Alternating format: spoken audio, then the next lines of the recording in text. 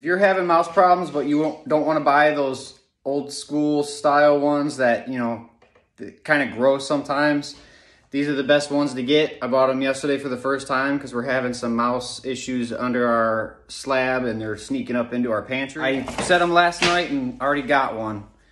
Little bait door, little piece of cheese we put in there, you know, real cliche. And then there's a little set switch here. You set it and then see how it's got the label there, set.